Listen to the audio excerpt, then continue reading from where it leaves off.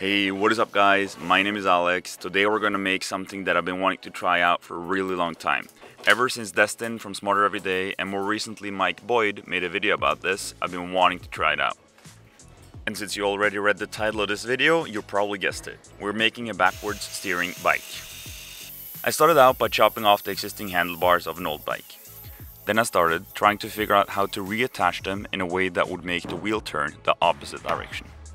That's where this old thing, I think it came from a lathe, came in really handy. It had some drag gears that I could use for my bike.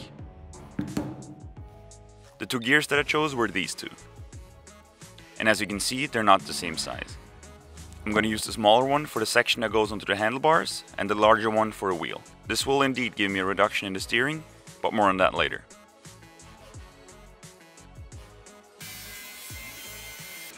So the first part I made was a steel piece that I turned on the lathe. And this is to attach the bigger of the two gears to the fork of the bike.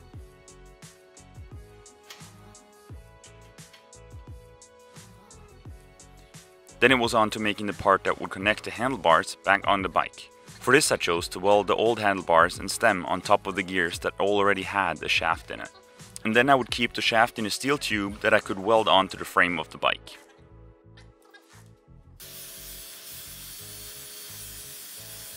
And after grinding some of this old paint off, I welded everything together.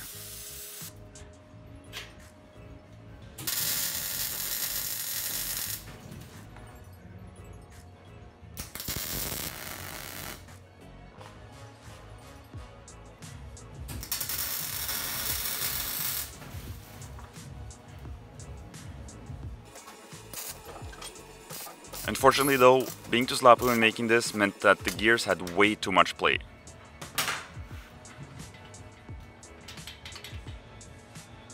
So I had to cut everything off again and start over. This time with a way thicker steel tube. And to get a more precise fit, I used the lathe to bore out a piece of brass that would fit perfectly with the shaft of the gear and that I could press into the steel tube, which I welded onto the frame. This turned out to work much better.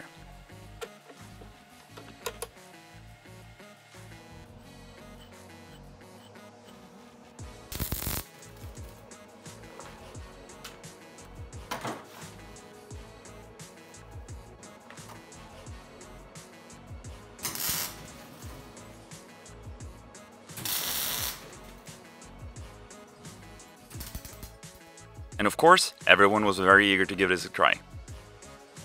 This is Oscar, being the first one to try riding the bike.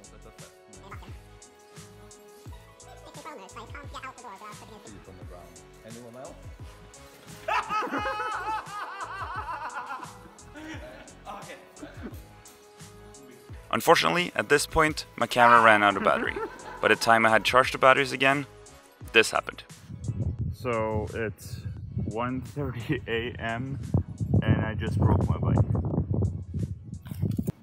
It doesn't really steer like. But the good part was, after an hour and 20 minutes, I was finally able to get some kind of distance. Still, I wasn't at the point where I would say that I could ride the bike, but at least I was getting a distance of about 50 meters fairly consistently. Sorry this is a little bit dark, but I am in my car. I just parked. I was just driving home, it's about a 10-minute drive, and during that period of time I probably almost crashed 20 times. Why? Well, every time I'm supposed to go right, I steer left, because I just spent an hour and 20 minutes earlier today trying to learn how to ride this stupid bike. So every time I'm supposed to go right, I steer left. Yeah. So after safely returning to the shop, I started to fix the bike. Now, I'll be completely honest with you. This is far from a good design for a bike like this.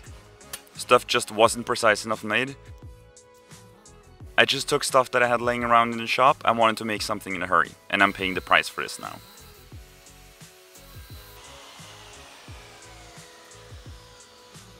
And actually, this is the 5th time I'm in here in the shop trying to get one more go out of her.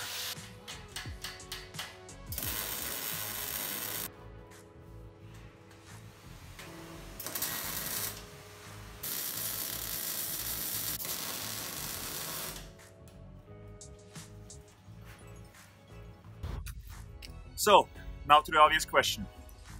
Can I ride it? Let's find out.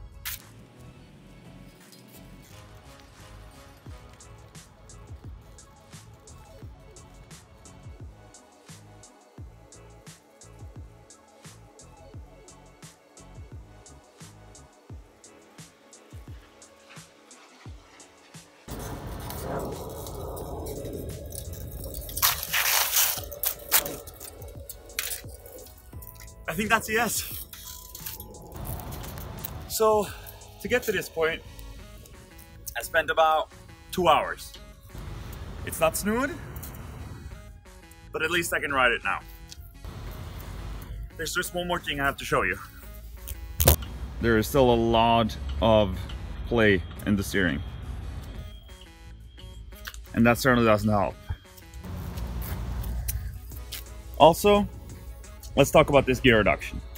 So when I turn, the smaller wheel is on the steering wheel, whereas the bigger wheel, the one with more teeth, is on the part that is attached to a wheel. So my theory is it's easier. Okay, so the reason why I think it's easier to learn how to ride this kind of bike with a gear reduction is because in the beginning, everyone, myself included, always tends to overcompensate a lot when we feel that we start to lose our balance. Something that more often than not leads to more steering in the wrong direction and even more loss of balance. So having a gear reduction kind of smooths out the steering a bit and makes it easier to learn how to keep your balance and steer in the right or wrong direction. Kind of the same way that a car has a gear reduction in the steering wheel, which makes it easy and comfortable to drive straight down the highway. The gear reduction in this case is 20 teeth for the wheel on the handlebars and 25 teeth for the one on the wheel. This makes up for a 1.25 to 1 gear reduction. Oh yeah, and finally, this is me trying to ride a regular bike for the first time after having learned how to ride the backwards bike. Thank you so much for watching this video. Leave a comment below and let me know what you think. If you enjoyed this video, maybe you want to watch another one of my videos, or consider becoming a subscriber. And here's a compilation of people trying to ride the bike. See you next time!